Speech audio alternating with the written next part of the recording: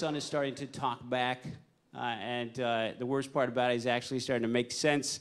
We're going all to a comedian's barbecue. All of us hang out. My wife went back to school, so I have both kids, and I'm trying to get everybody ready, and that's difficult.